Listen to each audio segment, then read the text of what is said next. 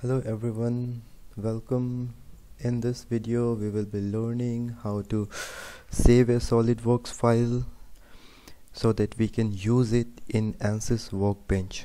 First I will open one folder in which I have already made the Solidworks model. So these are the parts and the full assembly of the Solidworks model. So here I will open the full assembly. So this is Solidworks opening. We have to wait for some time.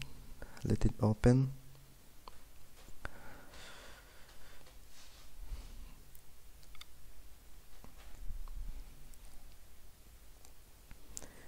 So this is our model which is already made in Solidworks.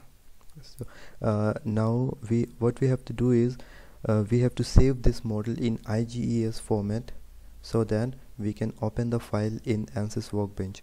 For that, what we will do is here go to file and go to file and the save as option. Click the save as option. In this I will save this to desktop. Since my model includes one of the NACA profiles, so I will give it the name of that, NACA 0015 and the type, which type I have to save. I will select IGES type, IGES.IGES file, and I will save it.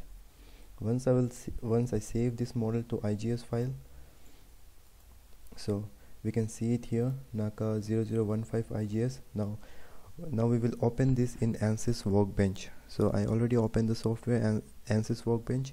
In this various analysis systems are there. Suppose if you are working in Fluid Flow Fluent, so I will just give it any random name for the time being.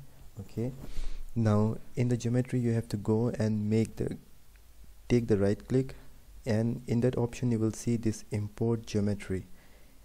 I will go browse where I saved my file. I saved my file at desktop by the name NACA.IGES, NACA 0015 IGES. This is my file. I will click it, I will open it.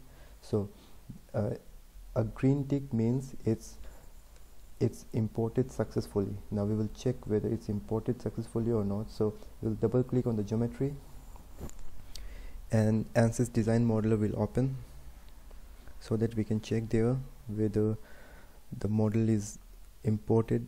Okay, so see, this is the file which we imported, but for this to generate in ANSYS Workbench we have to go here, do right click on the import file, and we have to generate. Click the generate button. So this is our model which we made in Solidworks, and now it can be used in ANSYS Workbench for analysis. So now we are good to go with the model. Thank you for watching and stay tuned.